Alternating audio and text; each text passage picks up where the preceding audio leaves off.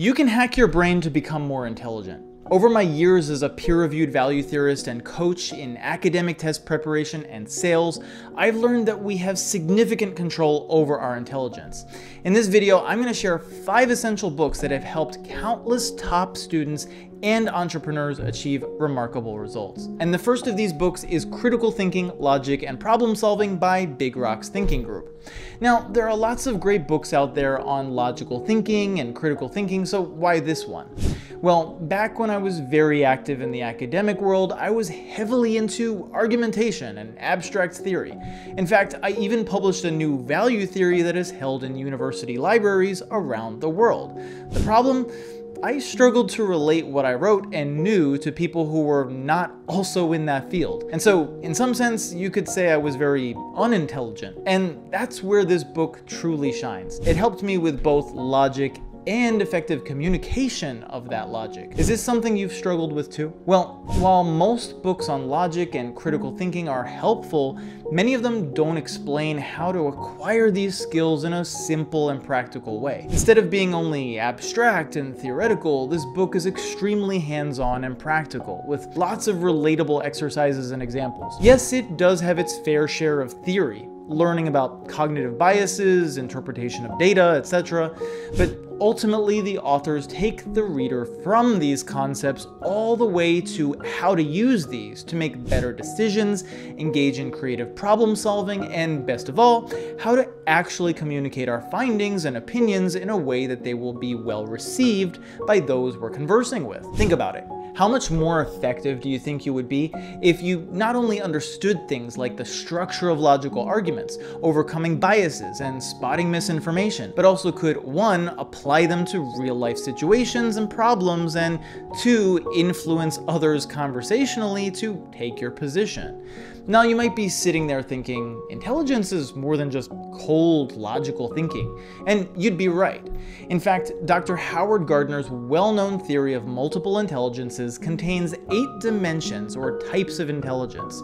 And each of the 5 books I'll be discussing here relates to 5 out of these 8. Namely, the book we just discussed, which helps you develop your logical mathematical intelligence, a book to help you develop interpersonal intelligence, one for intrapersonal intelligence, another for linguistic intelligence, and the last for naturalistic intelligence. And we'll cover how each of these types of intelligence functions as we go along. So if logical mathematical intelligence alone is inadequate to help us have the kind of growth and influence in our lives we're looking for, then how else should we strive to increase our intelligence? Well, that brings us to the second book on our list, The 21 Irrefutable Laws of Leadership by John Maxwell. This book helps us develop what is called our interpersonal intelligence. Now, I'm going to be brutally honest with you. I used to think that the most important kind of intelligence was the logical mathematical kind we discussed previously.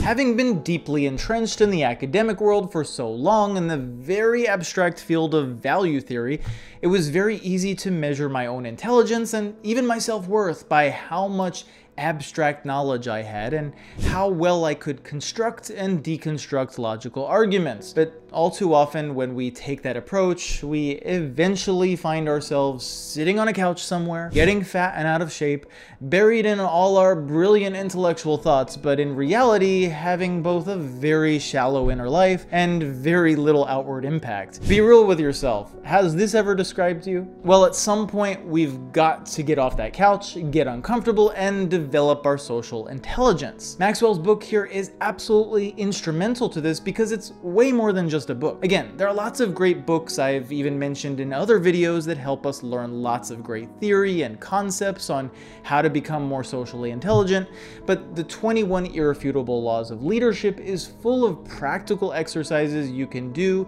after each chapter. And back when I was building sales teams and even training teachers in the test prep agency I owned, I would regularly look into each chapter and literally reread chapters on topics of leadership and influence I felt I needed to work on. The beauty of this book is that as we take action on the information we learn from it, we get results, learn from the experience, and can go back and reread the chapter again with completely new eyes and a completely new understanding based on the experiences we had and the mistakes we made from taking action. But you might be wondering why we should read a book on leadership in the first place in order to build our social intelligence. Well, leadership is in part the art of team building. And based on all my past experiences in both teaching and entrepreneurship, I believe building our own leadership ability, whether or not we eventually plan on building a team, is the key to understanding how to work with people better, build better relationships, and create stronger communities. After all, there's so much polarization in the world right now, don't you want to be part of the solution? And that brings us to the next book on our list, Thus Spoke Zarathustra by Friedrich Nietzsche. This book will help you develop what's called your intrapersonal intelligence, a form of intelligence that more and more new research shows is potentially even more impactful for learning than our other forms of intelligence. Nietzsche was a philosopher prominent in the 19th century, and it's kind of difficult to know how to categorize him. Depending on who you ask, he's either a depressive nihilist or a voice of optimism, and that's precisely why I recommend this book. You see, I was first introduced to the topic of philosophy in high school.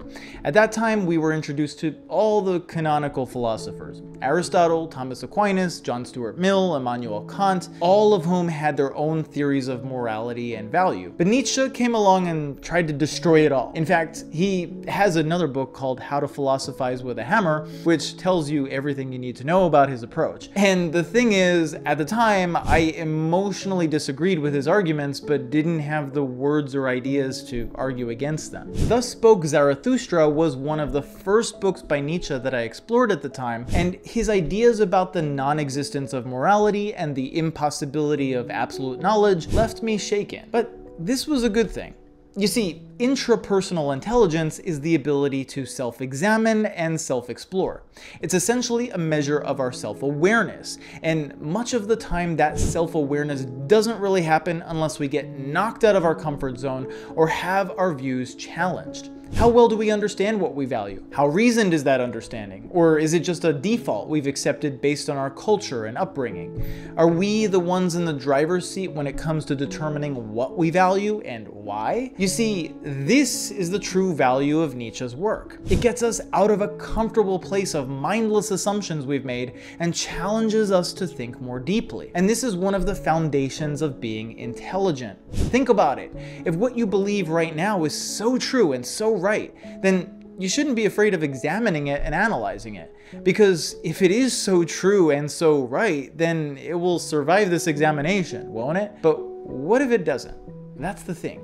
If it doesn't, I believe we all need to develop the emotional courage and resilience to face the truth, whatever that is. So if you really want to grow your mind, don't read the comfortable books from thinkers you agree with, read the books from those you disagree with, and Thus Spoke Zarathustra is a great start. And that brings us to the next book on this list. Well, actually books. Classic literature such as The Great Gatsby by F. Scott Fitzgerald, Brave New World by Aldous Huxley, Animal Farm by George Orwell, and countless others help us develop what is called linguistic intelligence. What good are interpersonal intelligence, intrapersonal intelligence, and even logical mathematical intelligence if we don't have the flexibility in our language to adapt to all the possible life contexts and situations we find ourselves in? Besides being really great books in themselves, classic literature like these challenges us not only to develop new vocabulary, but it actually trains the neural networks of our brains how to recognize patterns in language more easily. How did Fitzgerald use a certain metaphor in his novel? How did Huxley use certain sentence structures or descriptive phrases to make his points? How did Orwell use emotions and symbolism in his words to express his ideas? Not only has reading literature like this been shown to expand our ability to write and communicate better, but it also helps us make our own thinking clearer to ourselves. In a very real sense, reading classic literature helps us become freer and more capable of regulating our own behavior. Why? Because our ability to do two types of thinking, namely what are called convergent thinking and divergent thinking, Two forms of thinking involved in creative problem solving are only maximized if we are exposed to a large variety of new ideas, concepts, stories, and writing styles. Ask yourself, how truly creative are you? And how could reading more literature help you further develop this part of your mind? Which brings us to the last book on our list, A Brief History of Time by Stephen Hawking. This book helps us develop what is called our naturalistic intelligence, or our ability to notice patterns and make new connections from phenomena we observe in nature. Part of what it means to be intelligent is to be what is called a T-shaped person, someone with deep knowledge in a specific area and shallower or more general knowledge in a wide variety of areas. Learning in this way has been shown to increase both our creativity and our problem-solving ability, because we have developed a much richer base of information and knowledge from which to draw new connections between existing ideas other people have never noticed before. So needless to say, Hawking was an incredible scientist, someone who made a lasting impact on the field of physics and cosmology. I'm a little biased toward cosmology because I love learning about space, and this book gives you a really great introduction to a wide variety of space and physics-related concepts. And the thing is, who knows when you're going to be sitting in a business meeting or a discussion with colleagues or friends and will be able to use some concept from this field or other science fields to bring forth some special insight. For instance, how about free will? Can you be blamed for your actions, or are they predetermined? Our answer to a question like this could determine how we treat others and the degree of personal responsibility we take for our own lives. But a lot of the discussion around even this one topic requires at least some understanding of scientific fields such as physics, cosmology, and psychology. Fortunately, Hawking's explanation of complicated concepts such as the relativity of velocity and mass, time dilation, physical determinism, and other ideas is broken down in such a way as to be approachable even for a beginner. So which of these books will you get started with first? What other books have you read that you feel should also be on this list? I'd love to hear from you. And if you want to keep leveling up your critical thinking to make a massive impact not only on your own life, but also on the lives of countless others, then be sure to watch this next video.